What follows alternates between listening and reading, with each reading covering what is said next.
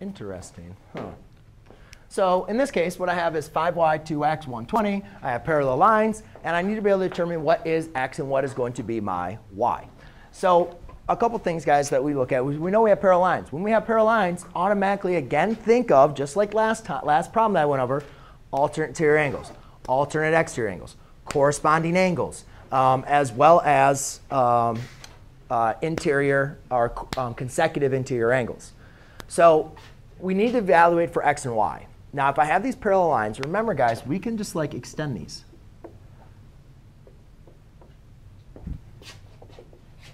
All right? So you have two parallel lines, and then you have a line that intersects those parallel lines, which we call that transversal.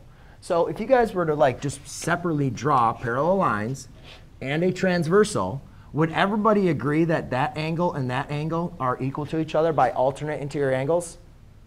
Would everybody agree with me? Would you guys agree with me that the way that that looks is exactly the way that 2x and 180 look? I know it's a little bit different, but it's the exact same thing, right? Sorry? OK. So you guys can see that there, you can rewrite them using that. All right? Now, it's very interesting how I don't remember putting Zeph and Samantha next to each other. And then I told Philip to move there. And now I'm having a problem. So I guess I might have to get that changed. But so we'll just go and look at 2x is equal to 108 degrees. Why is 2x equal to 108 degrees? Because those are alternate interior angles. Do you guys remember when we did these problems, I made you write out why their relationship was? The reason I did that was to keep you guys remembering what are all these relationships? How do they all relate to each other? So Alexandra, when you write that down, write it down if you forget. If you don't remember their alternate interior angles, write that down so you can remember them. So now I'll just divide by 2, and now I can say x equals 54. OK? So now let's go and look at another relationship that we have.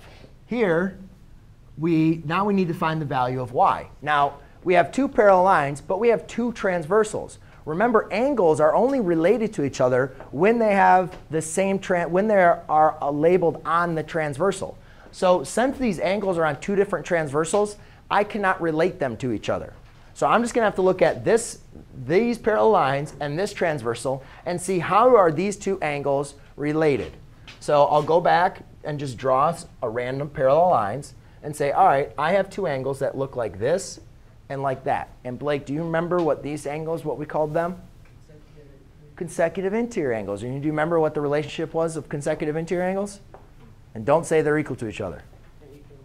Their sum is equal to 180, right? Remember, alternate interior, alternate exterior, and corresponding are equal to each other. Consecutive interior add up to 180.